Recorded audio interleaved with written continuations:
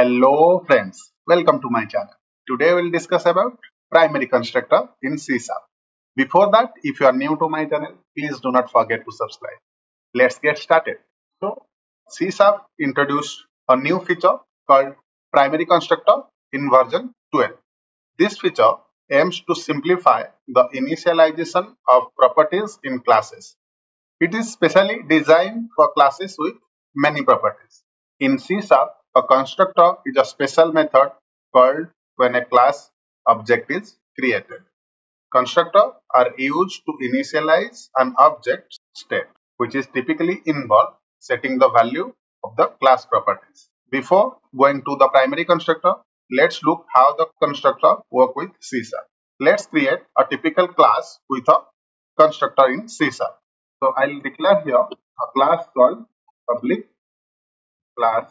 Let's say I'll create a class name called as product. I'll specify some of the properties here. First will be, let's say, product ID. Next, I'll create another property called as product name. The third property will be product price. It will be of type decimal. Next, we'll create a constructor with three parameters, that is product ID, product name and product price. I'll create a constructor here. I'll pass three parameters. First one will be int product ID, then product name, third one will be product price of type decimal. Then product ID, here is a typo, so I'll just make the correction here. Then product name equals to product name, then product price equals to product price. Just it will be this is our normal class with a parameterized constructor.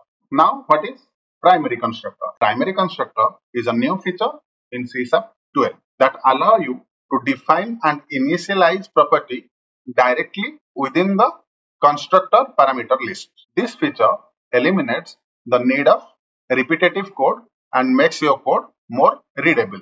So let's see how we can define a product class using primary constructor. So what I'll do here, get rid of all these codes.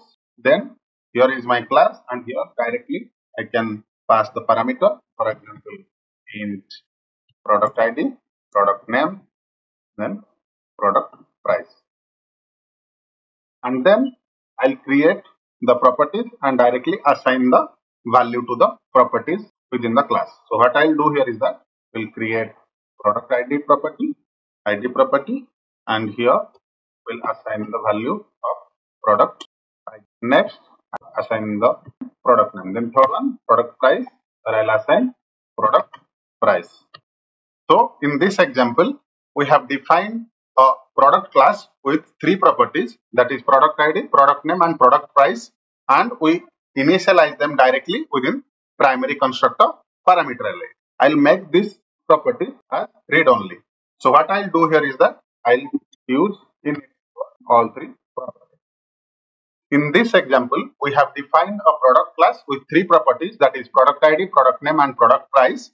We have also used the init keyword to make the properties read only and initialize them directly within the primary constructor parameter lists. Next, we'll see how we can create the object of product class using primary constructor. I'll go to the program class, and directly here I'll create the object of product equals to product. Then I'll pass the parameters. For example, ID is 1, product name is, for example, product 1, and price is, for example, 10. Next, I'll print the product detail in console. What I'll do here is console.writeLine product ID.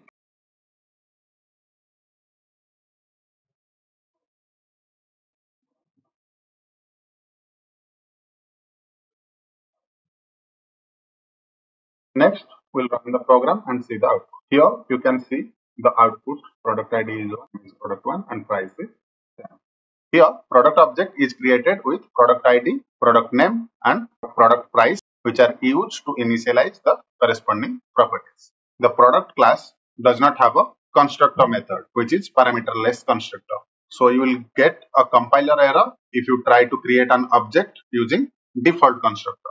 Primary constructor make your code more readable and reduce the risk of error caused by missing or incorrectly order of initializing statement or initialization statements. This is how we can create primary constructor using C# version 12.